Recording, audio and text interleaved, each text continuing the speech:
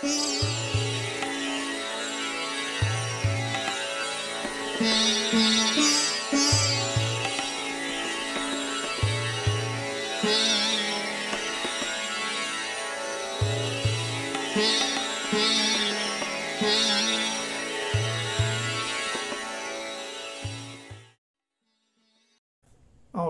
so welcome to the final video doing an analysis of Army leadership field manuals. Just like I said, this one is going to sound like I'm being kind of snarky and maybe things are going to seem a little out of context, and that's because these have all been iterative. So in order to see the entire analysis, you have to go back to the beginning, the one from 1948, and watch all of them, because then you'll have context about what's changed and what's dropped out and what's been brought in and all that sort of stuff. This has been very interesting and also, I believe, kind of revelatory, at least to me. And hopefully it's useful to somebody out there. So that's it. So we're just going to get right into it. Now, what happens is, at this point in the history, the Army came out with Field Manual 6-22, from October 2006, and then all they did was publish updates to it, and the updates are interesting as well. So what I'm going to do is, like I said, this is now a good PDF, so there'll be a lot of flipping around, but not as bad as with the other ones. So we're just going to get right into it because I don't want this to be too long. All right, so statement in the foreword. This is from Peter Schumacher. I just love this, right? It says, this manual uses be no do concept to express what is required of Army leaders. It is critical that Army leaders be agile, multi-skilled pentathletes who have strong moral character, broad knowledge, and keen intellect. Cool, right? The problem is, I was in during this time, and we didn't have these sort of people. There was a lot of people that weren't like this at all. So how do we find them, right? These are true statements, but I'm always left with good statement. I have not seen that in existence, or I have, but it's been rare. All right. So next is definition of leadership. Now I love this, right? Army leader: anyone who, by virtue of assumed role or assigned responsibility, inspires and influences people to accomplish organizational goals. Army leaders motivate both inside and outside the chain of command to pursue actions, focus thinking, and shape decisions for the greater good of the organizations. Values and attributes are the same for all leaders regardless of position, although refined through experience and assumption of positions of greater responsibility. Now, what I find interesting about that is the assumption is that that means that only if you are in a role or have some sort of responsibility, you're a leader. That goes against everything that we've seen doing this analysis, right? Not just the analysis on the manuals, but with other stuff. People that have natural leadership ability exist. Just because you're in a leadership position does not make you a leader. We've said that. But it's, once again, it's these blithe assumption. And then this statement, I have no idea what this means. Knowledge shapes a leader's identity and is reinforced by a leader's actions. I've thought about this a lot. I don't know what that means. Knowledge shapes a leader's identity. So what you know becomes who you are and then is reinforced. So that seems to me more like belief. Belief is reinforced by your actions, right? I can know something and then not act on it. So is it reinforced negatively? I don't know. Some of these statements just don't make any sense. Oh, look, I even wrote that same comment. Not sure what that means. All right, so here's the definition, chapter 1, 1.2. Go down to 1.7. So this is the next page in the document. Leadership is the process of influencing people by providing purpose, direction, and motivation while operating to accomplish the mission and improving the organization. Okay, cool. But now we're to the point where anybody can be a leader, right? Not anybody, but people outside of leadership positions can be leaders. True. What I do like about this too is I didn't know this was the definition they came up with, but purpose, direction, motivation fine, accomplish the mission, so we got goals and improving the organization. Okay, is that inherent? So leaders are supposed to improve the organization? I don't know, because I've seen leaders that take over and make things much worse. So is this implicit? This is the first time this has come up, improving the organization. So then here's what starts to bother me. Let's see, what did I put down here? Right, so here we talk about purpose, direction, and motivation. And then they give an example of a motor sergeant. Now that's basically a guy that's in charge of the vehicles in the organization. So battalion motor sergeant always takes the time and patience to explain the mechanics what's required of them. Sergeant does this by calling them together a few minutes to talk about the workload and time constraints. Although many soldiers tire of hearing from the sergeant talk about how well they're doing if their essential mission accomplishment, blah, blah, blah. They know it is true and appreciate the comments. Every time the motor sergeant passes information during the meeting, they send a clear signal. People are cared for and valued. So by passing information, you're showing that people are cared for and valued. That doesn't make any sense. You're passing information because people need to know why they're doing something. So then they have purpose and direction, which is in the definition. But now we're saying this is care and value because you're telling them something? The payoff ultimately comes when the unit is alerted for combat deployment. As events unfold at breakneck speed, the motor sergeant will not have time to explain, acknowledge performance, or motivate them. Soldiers will do their jobs because the leader has earned their trust. So by having a meeting and telling them stuff, you've earned their trust. No. You have to have integrity. You got to have humility. You got to have empathy. You got to pay attention to stuff. You got to make sure everything's running right. You got to never lie to them. That's how you earn their trust. And showing that they're cared for and valued, that's empathy. That's vigilance. That's personal involvement. That's not a meeting. Ridiculous example. All right, so then the next one here, right? Motivation, blah, blah, blah. Motivation spurs initiative when something needs to be accomplished. Okay. So maybe the first time, right? So something's falling apart, something looks bad. Hey, I'm going to fix it. Is that motivation or initiative? Initiative means I'm going to fix it. But then what happens? If you have a boss that doesn't like the way it was done, doesn't like being made to look bad, doesn't look like it wasn't their idea, or decides to be overtly critical about the way it was done, they're never going to do that again. So they might be motivated once, but how do you keep going with the motivation? That's when you show that they're cared for. That's when you say good job. That's when many of you may have heard the phrase good initiative, bad judgment. Say, hey, you tried, didn't work, but I'm glad you tried. Good job. You didn't break the law. Nobody got killed. Good initiative. Could have done a little different. Let's talk about how to do it different. That's how you keep motivation going. Then people want to do stuff. They get rewarded for solving crazy problems. All right. So this one is an excellent statement. As a leader, learn as much as possible about others' capabilities and limitations, then give over as much responsibility as they can handle. Beautiful, right? But then down here we talk about motivation. When motivating with words, leaders should use more than just empty phrases. They should personalize the message. You can still have an empty message, even if you personalize it. Hey, really good job. Appreciate your work today, Fred. Or hey, Lisa, really good job. Excellent job. Bake. Right? You have to do it. I remember once I said something to somebody that worked for me, and we'd gone round and round, and a couple times they thought I was full of crap and all this sort of stuff, and then they finally saw things the way I did and started doing a really good job and became excellent. And I pulled them aside one day just out of the blue. Said, hey, look, I just want to tell you something. I said, I know that we've sort of had some friction, but I am really proud of what you're doing right now. You're doing excellent work.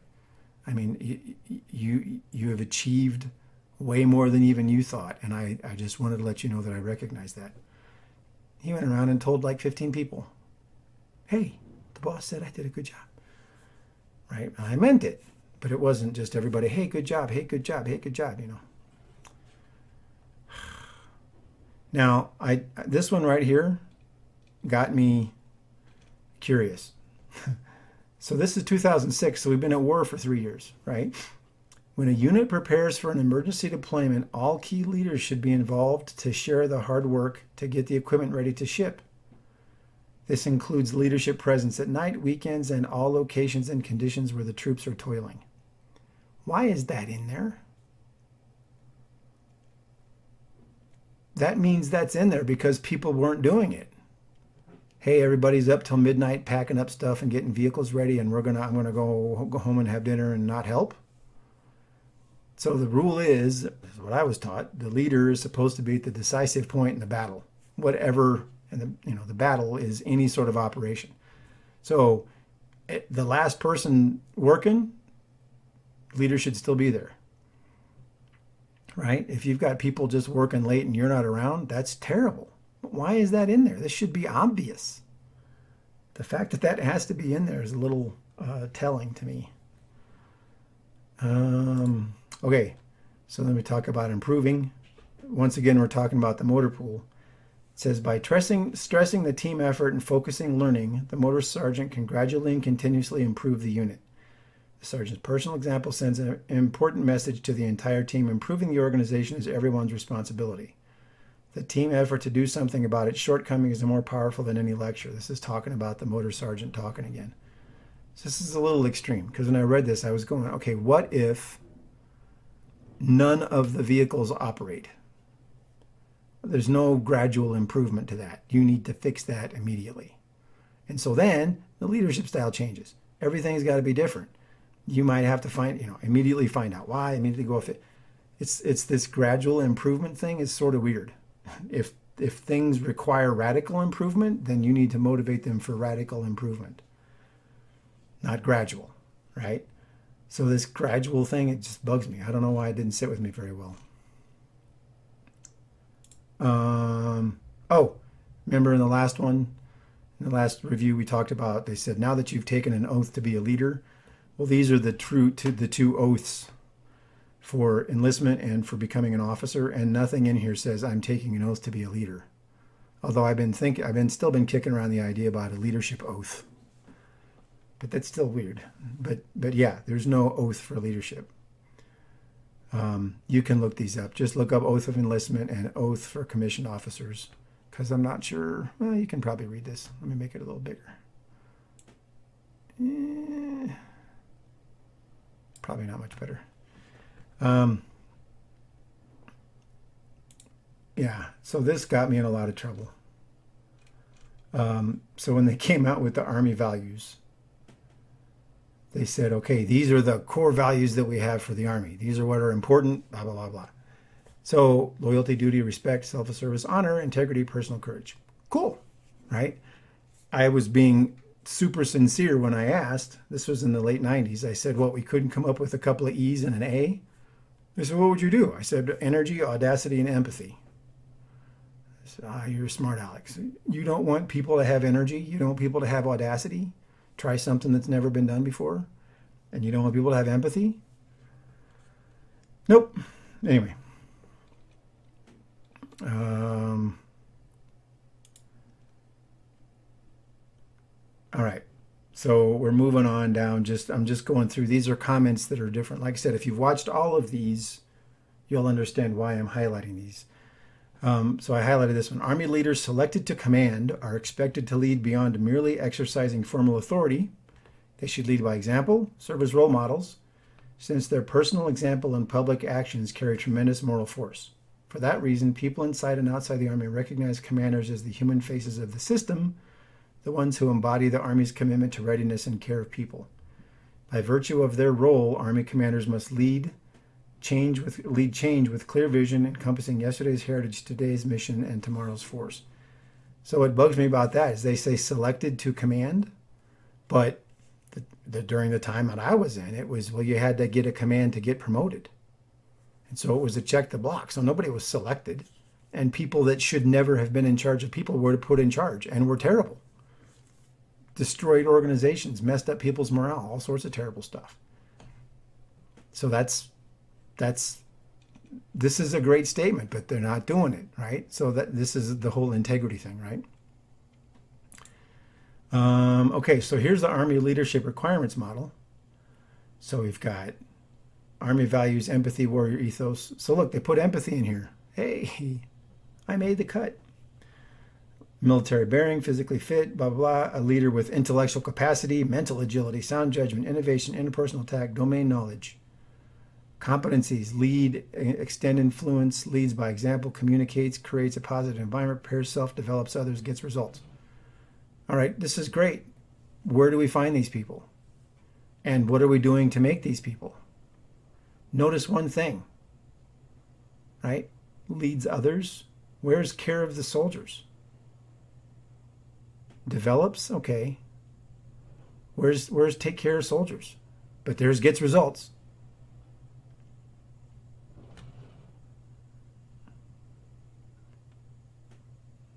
Right? I mean, just think about that for a minute. All right. So 3 major factors that determine a leader's character: values, empathy, and the warrior ethos. Some characteristics are present in the beginning of a leader's career, while others develop over time through additional education, training, and experience. All right. So what values? Right? What? The warrior ethos. And then empathy. So when is it acceptable to not have these as a leader? And then the warrior ethos is a pain in my neck. But yeah, it just this bothers me, right? So that means it says some are present at the beginning. Well, how do we check for them? How do we identify them? What if they don't have any values? What if they're corrupt? What if they have no integrity? Should we put them in charge? Right? That's not what we're doing.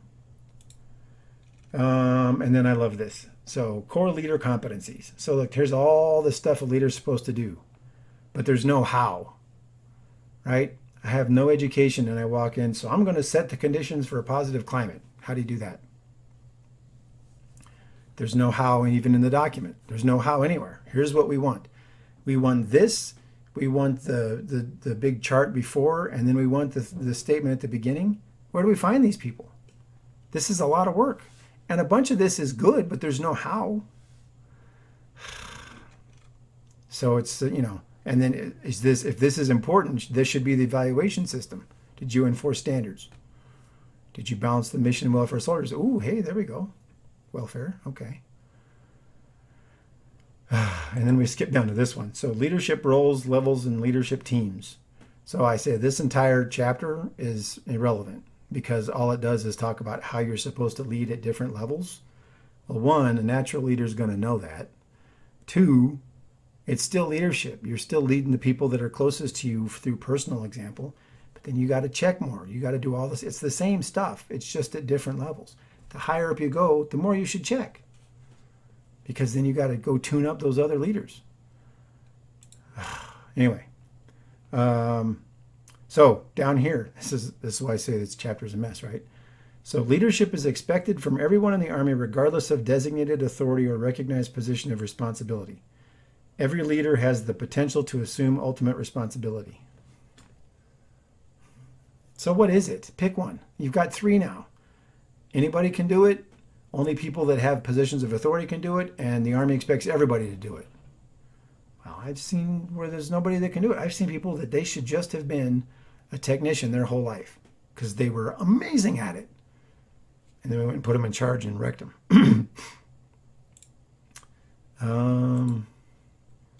Oh yeah, sorry, I made a little snarky comment. I said, what the heck are they talking about? The Army is not granted with magic leadership fairy dust that they can sprinkle over everyone and make them a leader. This reasoning is crazy. Yes. Okay, empowering subordinates. Whoa, I just messed up.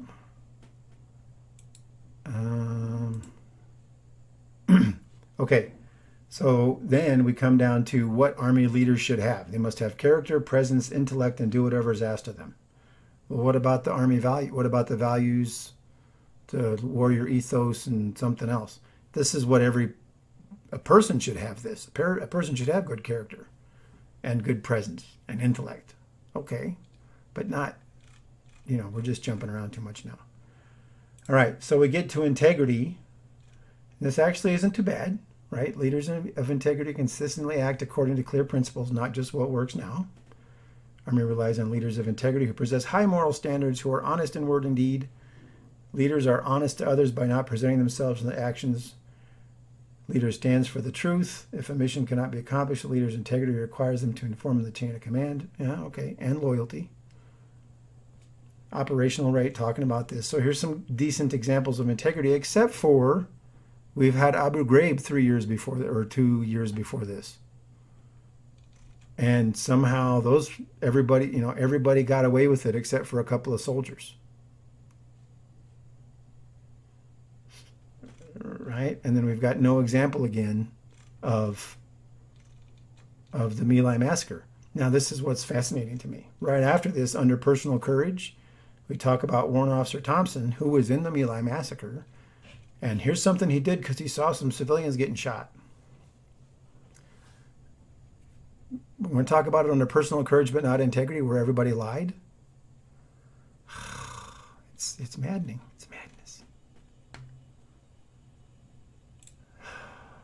All right, character development. I think that we're going to do a video on character because it keeps coming around and everybody says you must have character.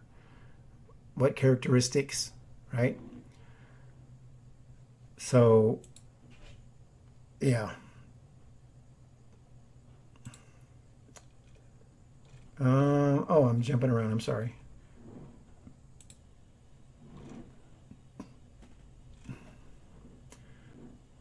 So then we come down here with the last bit of stuff before we go to the next one.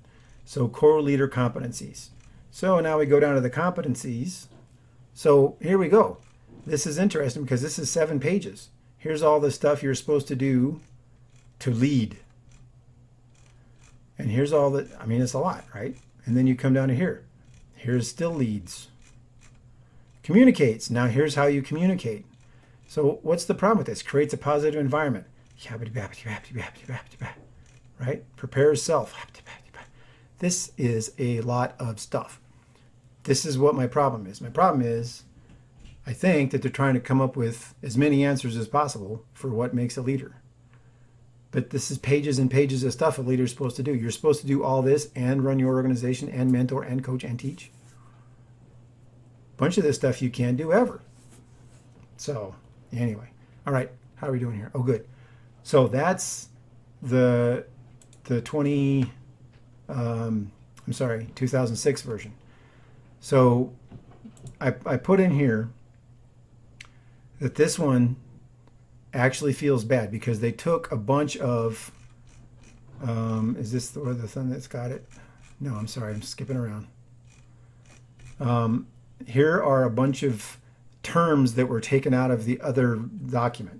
Leader teams, officership, shared leadership, virtual team, adaptability, no longer a formally defined Army values, attribute, climate, coaching, core leader competencies, critical thinking, direct leadership, domain knowledge, ethical reasoning, military bearing. These are all important terms. We just took them out. We don't like them. We don't think they're interesting anymore. Anyway, so what bothered me about the 2016 version, we took out a whole big chunk of it. And then here's what we say that leaders are supposed to do, or what this document's supposed to do. Understand the Army definitions. Use the Army leadership requirements as a common basis for thinking about leadership. Become knowledgeable about roles and responsibilities of leaders. Discover what makes a good leader. Learn how to lead, develop, and achieve. And identify the influences and stresses in our environment. It's almost phoned in, right? Integrity. This is all there is on integrity. Do what's legally right and morally. And we start taking out examples. Here's personal courage. We took out My Lai. Right? And then now this is where I get really bothered. So we're under leads. Using compliance and commitment. Okay? Now remember this because later on,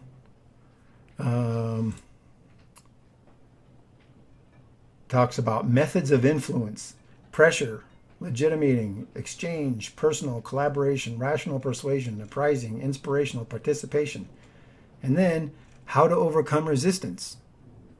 So now we've got an adversarial relationship with our soldiers.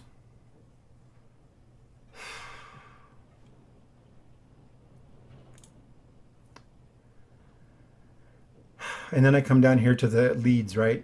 Morale is the Army's most important intangible human element. It is a measure of how people feel about themselves, their team, and their leaders. Units can achieve high morale through effective leadership, shared effort, trust, and mutual respect. High morale results in a cohesive team striving to achieve common goals. Competent leaders know that morale holds a team together and sustains it during operations. Okay, so then what do you do to boost that? But this is my favorite part, right? So this is what we're saying morale is. Morale is trust, effective leadership, mutual respect. This is the definition of high morale. But right before that, we talked about how to influence, manipulate, comply, make people comply, overcome resistance. So we've got this us versus them mentality, but we're going to have high morale. And we're going to build it by making people trust us and feel confident. You see the problem? And then the last comment I had in here is how do you build trust? It says leaders need to be competent and have good character to be trusted.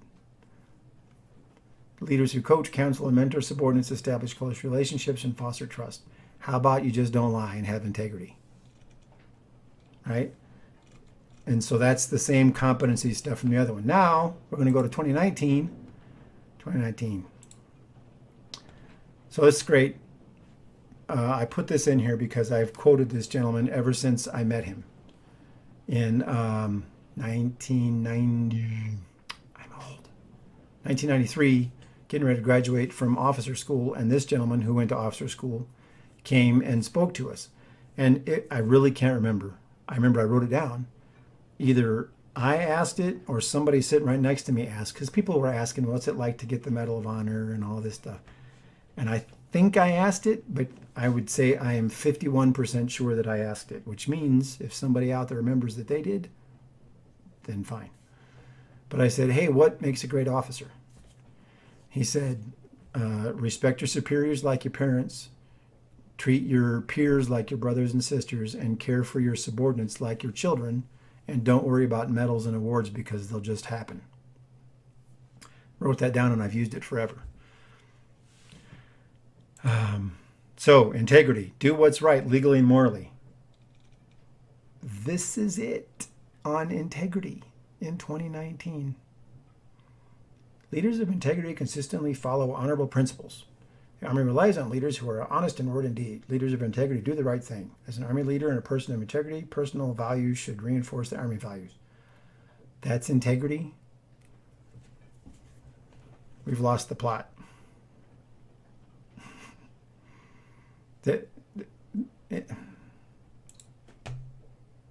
If you've been watching this, I've been talking about integrity the entire time, and now it's down to nothing. Recognizing diversity. I don't understand why this is in here. It makes no sense to me. Because listen to this. Personal perspectives vary within every individual human being and societal groups. Fact. Understanding the different backgrounds, qualifications, experiences, and potential of each of the individuals and organization is an important part of being an effective leader. Fact. It is fundamental to knowing your people and harnessing their diverse skills and perspectives to build cohesive teams. Fact. Good leaders create conditions where subordinates know they are valued for their individual talent, skills, perspective, and contribution and accomplishment. Yes. What leader does not do that? If you've got people that are not attuning competence in environmental hierarchies in pursuit of a goal, you don't have a leader. I don't understand this at all, especially in 2019. It's like you don't look at somebody and say, well, who's my best marksman, and then say, well, I'm not going to use you. I don't get it. I don't get it. Develops leaders. Yeah, I love this. This one was just, I swear it's just phoned in because it's nothing. It's all blah. Learning to be a leader requires knowledge of leadership, experience using this knowledge, and feedback from one's seniors, peers, and subordinates. It also requires opportunities to practice leading others as often as possible. Okay. Again, you're going to learn it from knowing leadership, experience using the knowledge, and feedback from seniors. All right, well, what if you don't have a senior that's doing a good job mentoring you? What if you don't? What if your peers are all idiots? You know what I mean? It's just, it doesn't make any sense. Okay, leader development of others involves recruiting, assessing, developing, assigning, promoting, and retaining the leaders who have potential for levels of greater responsibility. Leaders develop subordinates when they prepare and challenge them with greater responsibility, accountability. It is the individual professional responsibility of all leaders to develop their subordinates as leaders.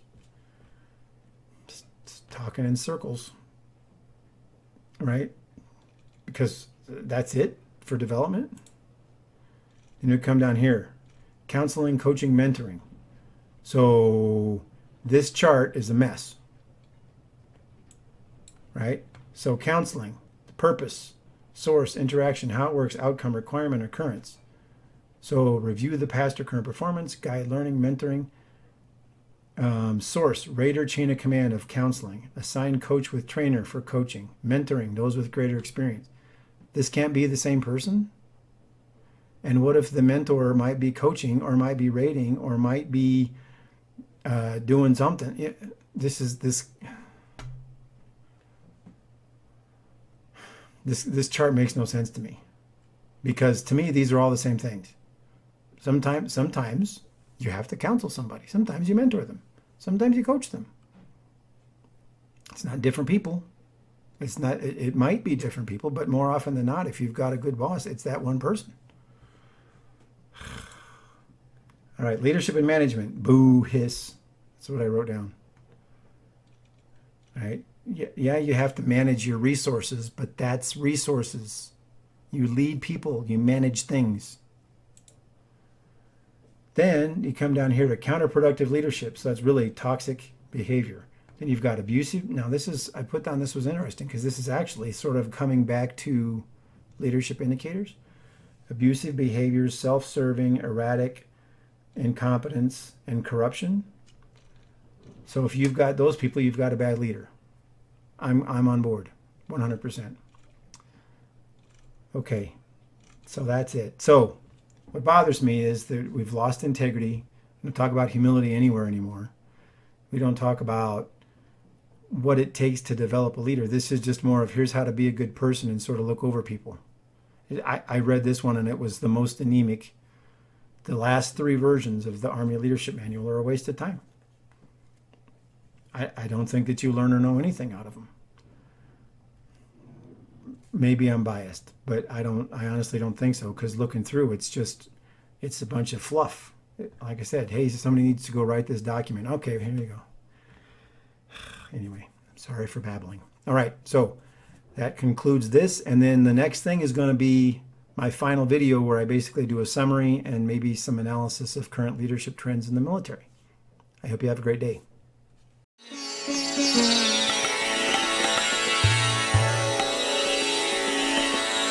Yeah.